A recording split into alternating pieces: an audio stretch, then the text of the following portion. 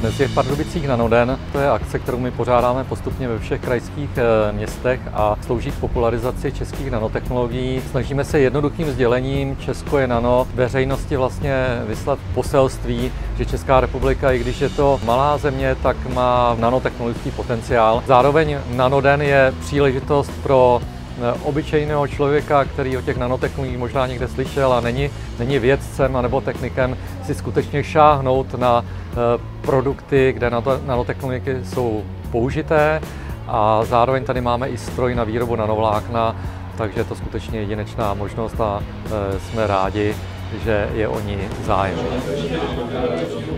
Naše společnost iQstructure se věnuje vývoji, výrobě mikro- a nanostrukturovaných povrchů, které používáme zejména v oblasti zabezpečení bankovek proti padělání, dokladů, cenin a v oblasti optiky. Naše struktury jsou velké, zhruba 1 mikron, a místo toho, abychom potřebovali velký tlak a velké množství energie, tak jsme schopni to samé vyrobit pomocí tiskových metod. Další oblastí, které se věnujeme, je vytváření struktur v objemu. Vytváříme například věci, které fungují jakožto lešení pro kmenové buňky.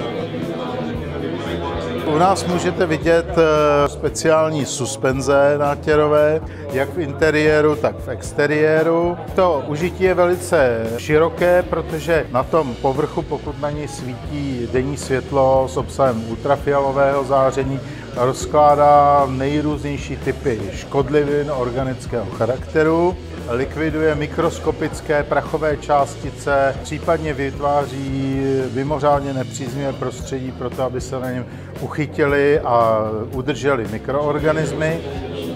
Můžete vidět filtr na potravinářské tekutiny, především na víno, pivo, lihoviny, oleje. Ve filtru jsou desky, mezi kterými je daná nanovlákená membrána, riftelen.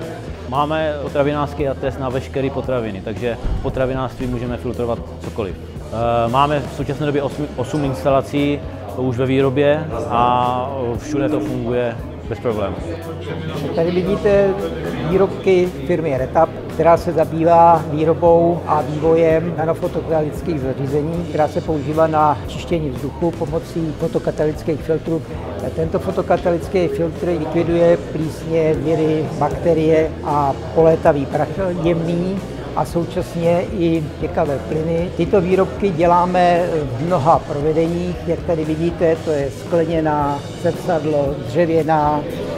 ČSD Akademie je relativně novou institucí. Cílem je poskytovat českým firmám a českým organizacím, ale i státní správě, samosprávě inspiraci pro inovace. Děláme to formou volně přístupného onlineového obsahu a samozřejmě firmám poskytujeme i strategické poradenství právě pro oblast konkurenceschopnosti, růstu a inovací.